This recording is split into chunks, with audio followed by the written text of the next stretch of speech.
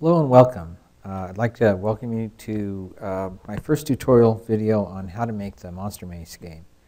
We're going to go through which sprites we need for some of the basic objects in the game. We're also going to talk about the objects, the room itself, and show you how easy it is to quickly put together a maze game to start with. And then in subsequent videos, we'll be adding a lot more features to make it even more fun. All right, so the first thing you should do is you open up Game Maker and give your file a meaningful name. So we're going to save this, and I'm going to put it out here. So this will be Monster Maze. So Monster Maze, I'll just call it Monster Maze 2 because I have a few different versions. Now I have a location where it's being saved. Now I want to go up and add the sprite. So I go to the Resources menu and say Create Sprite. And our first sprite is going to be the person. Basically, this is the character that the player is going to control. So I'm going to call him Person. And we're going to load that sprite. For me, that's out in my shared folder. So I'm going to Game Design 1. And then here, the Game Maker tutorial on maze games. And here's the sprites that are available. We want to use the ones that are for the maze platform. And I always like to turn on the tiles so that we can see what we're looking at. And what I'm looking for is the person, or I'm not exactly sure what they call it, the Explorer sprite, I think it's here. Explosion, Explorer, yeah. So we have this little Explorer guy. And we want to use probably Explorer down, so he'll be facing you at least to start with. That looks nice. Now in this game, all the sprites need to have these settings made. First you have to shut off precise collision checking, and then go into Modify Mask and make sure you say Full Image, because we want the collisions to happen if any of the boxes around the objects would cross. So say OK here. And then I also need a couple other sprites. Another sprite I need is the wall sprite. So and again, we want to load that sprite. And it's near the end here. Lots of different types of walls. We're going to use that one. And say OK. Again, shut off precise collision checking. Set the bounding box to full image. And then finally, our last sprite, at least for today, is we're going to create a goal. This is where the player is trying to get to. So we're going to call this goal. And we load the sprite, and there's a nice little exit sign here. So let's see if we can find it. Where's our sign? There it is, right there. That's a good one. So that's where the little Explorer guy is going to try to get to.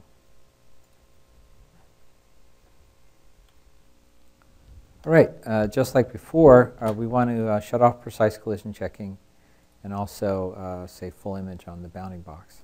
You also might want to hide this. It gives you more screen space when you're working on the game. Okay, so we have our sprites. Now we want to add the objects to our game. So let's try that.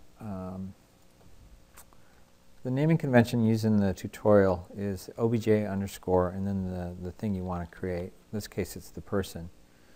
This is the person object. It needs a sprite to show the person in the room, so we use the person sprite that we downloaded. And in order for the person not to animate, we don't want him to start out walking because he's going to be stationary. So we're going to add a create event. Now, a create event gets called when the person first gets created. So what we want to do there is we want to change the sprite and pretty much stop the animation. We're really not changing the sprite. We're changing it to the same sprite, but we're setting the animation speed to 0. So speed here means animation speed. So if you set it to 0, it's not going to animate. And that's a good first start. I'm going to save that. All these. Next we need a wall object. So I'm right-clicking on the folder here. It's another way you can do it. Right-click, say Create Object. Here our object is going to be the wall. And we'll choose the wall sprite. Now, one thing you have to remember about walls is that they're solid. So we have a solid wall. Anything we really need to do in here, not right now. And then finally we need our exit object, so we'll create that.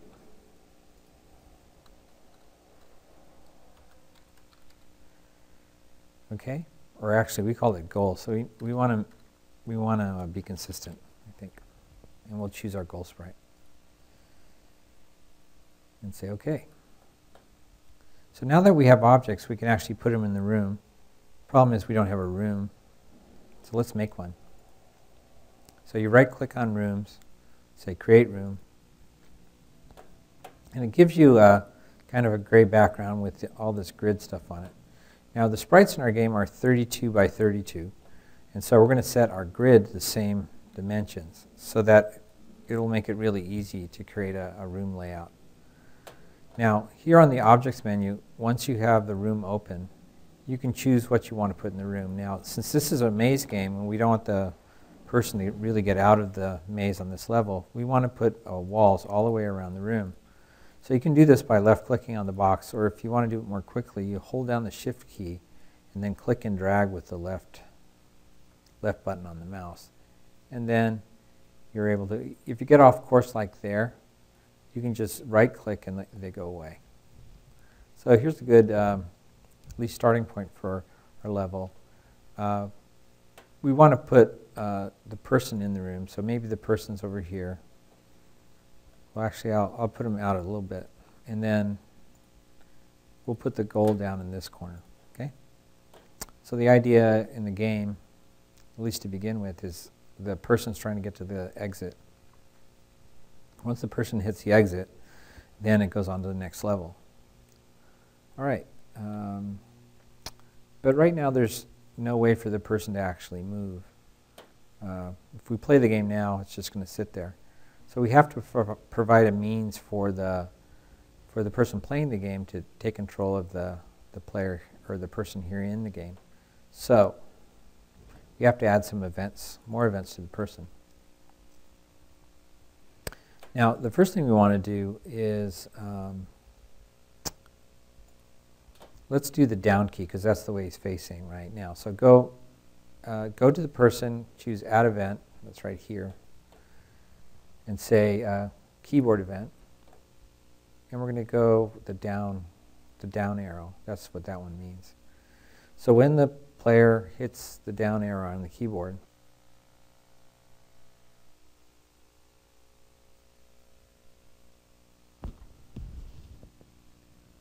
what we want to do is we want to move down. So we use our move down or move fixed, and we're going to set the speed to 4. It's important that you set the speed to 4 because it needs to divide into 32, which is our grid size, evenly. If that doesn't occur, then the player can sometimes walk right through walls, and we don't want that. So choose the direction you want to go. This way is down. Speed of 4. Don't click relative. And there's another thing we need to do before we allow it to move in whatever direction we need to go.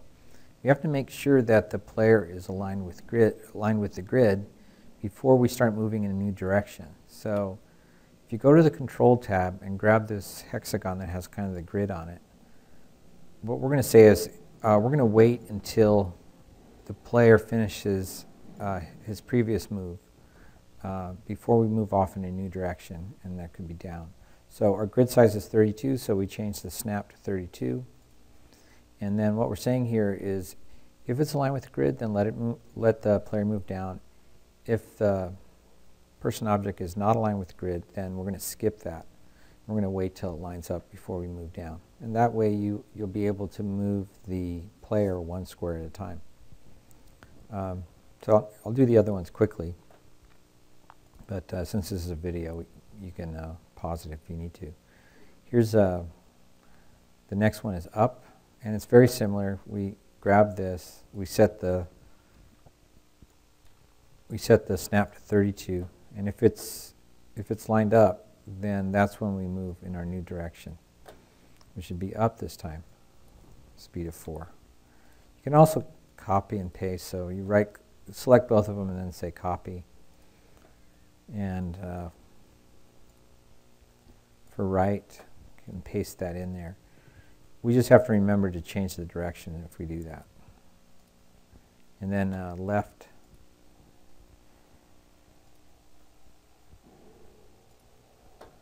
Same thing, same two processes. Check to see if it's aligned. If it is, then instead of moving up, we're going to move left. Another event we need to put in is called the no key event. And this is what happens when there isn't a key being pressed. And what we want to happen is we want the person object to stop moving. But again, we don't want it to stop moving until it's lined up with grid. So we're going to add one more keyboard event. Here's a no key event. In that case, we wait for it to be aligned with grid. Once it is aligned, then we're going to stop moving. So we set that middle one, that means stop, and the speed is set to 0 because it's not moving. Okay, and that should allow us to walk around in our game. So let me start up the game and I'll show you whether or not we have control of the person object. Okay, so here's our game. We have our little dude walking around. And we don't have any events, but we are moving one square at a time. You can see that as I just tap the keyboard here. But I can go outside the room, which is a problem. The other problem is nothing seems to happen when I touch the exit door. And what we want to happen is when we click on exit, it will take us on to the next room. So a couple things to do. All right, so how do we keep the person object in the room? Well, we create a collision event with the wall. So when we hit a wall, we just want to stop moving. And it should be already lined up. If you set your bounding box and your precise collision check settings correctly, you can just stop because once it collides with the wall, it is already going to be lined up, so you don't have to ask that question. Okay. So now when we play the game, let's try it. We'll note that we can't go outside the room now. I'm trying to go left and it's not letting me. Okay. All right. So now we have to deal with the goal. Now, what we want to happen, we hit the goal with the person. We want to go to the next room. The problem is we only have one room. So I'm going to create another room here. And before I do that, I do want to set a background for the room because right now our room looks pretty blah. And we need something in the background to make it look kind of neat. So I say create background and then load background. There's backgrounds out here for us to use. I think there's one here. No. So if we go up one level, and here's trying to find some backgrounds. Here they are. And let's turn on the tile so we can see what they look like. I was using this one, Earth. So why don't we do that? Say OK. And then still doesn't have that background in our game. So when we go to the room, there's actually a tab called Backgrounds. So click on Room, and then go to Backgrounds, and choose the background you want to use. In this case, it's the brown background. So you can see our little Explorer exit sign. It looks a little bit more professional this way. Okay, now we're ready to duplicate our room. So we say Duplicate. And we want to change it around a little bit so we can tell that this is a different level. So I might put some walls in here. Maybe put the goal up here. And maybe make a maze out of it. So I'm just drawing things randomly. But you want to make your mazes kind of interesting. And there'll be challenges in each of the mazes as we design it. Okay. Again, you can just do what you like here. We're going to put the Explorer down here in the bottom left.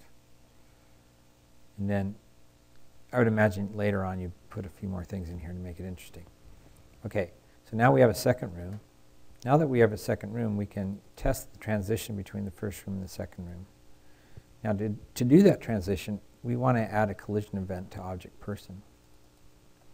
So here we say add event, we're on person, right? We choose the person, we say collision with the goal.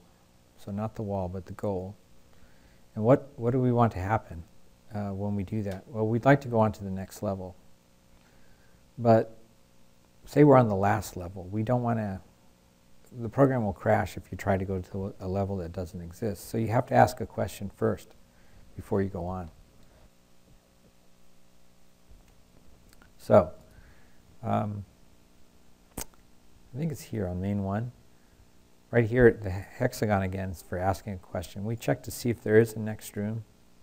So if the next room exists, then we want to go to the next room. That's here. Okay. So again, the hexagon means if this thing is true, do the next thing. If this is false, then skip over it. So we won't go to the next room if there's not a next room. You're on the last room. But for all others, it'll advance you to the next room. So let's give that a try in our game. See if we got that working. All right, so here's our first room. Here's our little explorer.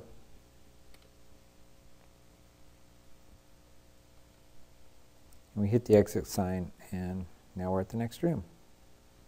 Now we want to double check is when we hit the exit sign in the last room, it doesn't actually go anywhere, and it doesn't. I would imagine you might go to a completion screen or a bonus room or something like that. Or maybe a high score screen, one of those kind of things. All right, so that's pretty much it. We have a couple rooms. We have our first 3 objects created. They seem to be working correctly. We did put the action for the exit sign for the goal. We've got all our key presses done. So that's a good starter to our game. In the next video, we'll cover how to collect diamonds and how to open doors. Thanks.